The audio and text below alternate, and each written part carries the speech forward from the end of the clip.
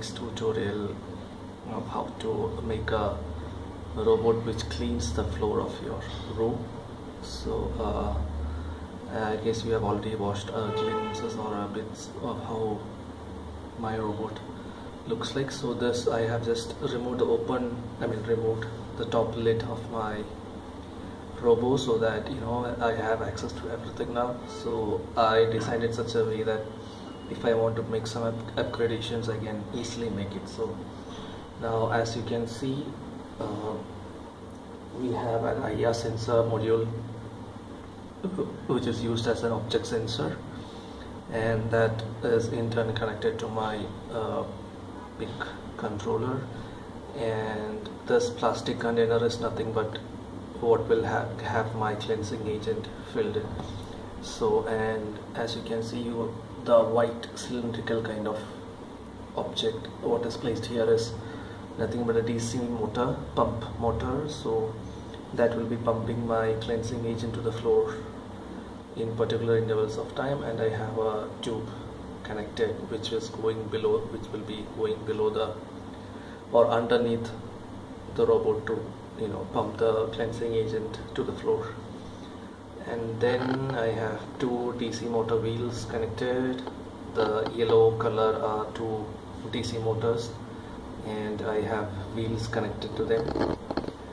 And then I have a relay module which is used to control the working of the pump motor, and just next to that I have a L293D motor driver which is basically controlling my wheels, and it is actually there inside this complex circuitry, I would say. And then I have my big controller and the board ready. So now I have three battery, or I would say three power supplies here. This is basically for the working of my big controller and the board, and the next one, the middle one, is for the working of the pump motor, and the battery set here is for the working of the two wheels and for the L293D. So, and I have connected two switches here. Now this one is to switch on the big controller, and this switch is to switch on the motors. So now next I would explain the working of the the robot with the help of a block diagram, because explaining this circuit would be a bit confusing, and because even though the logic is very simple, the circuit may seem to be a complex one. So I will give the details of my circuit diagram in my blog, but let's look into the block diagram of the robot first. Now this is a block diagram of my floor cleaning robot. So here I'll just explain what all I have used. So my big controller is connected to a L293D motor driver, which is on the right side of the block, left side of the block diagram, and that L293D driver is in turn connected to two DC motors. So these two DC motors acts as my wheels. So the forward direction, the backward, the turning, and everything is controlled via this L293D driver. So now, how to control DC motors through or by using L293D driver, I already have uploaded a couple of tutorials. The link will just pop up now on top of the screen. So if you're not aware of how to use it, I would request you to go back and watch the video, and then you will get a clear idea about how I actually have done this.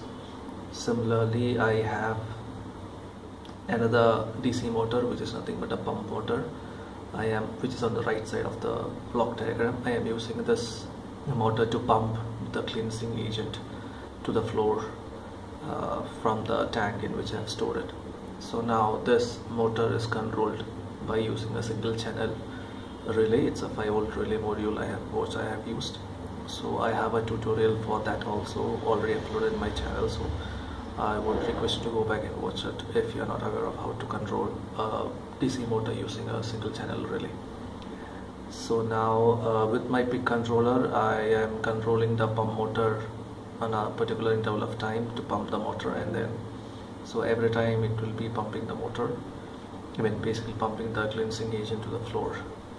And then I have an IR sensor module to detect the obstacles in front of the the robot.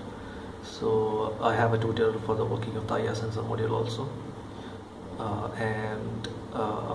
Now so whenever I have an object detected, that will be considered as a or when the IR sensor module has an output high, it is considered as an obstacle, and I will stop my robo and turn around, and then I continue my forward direction.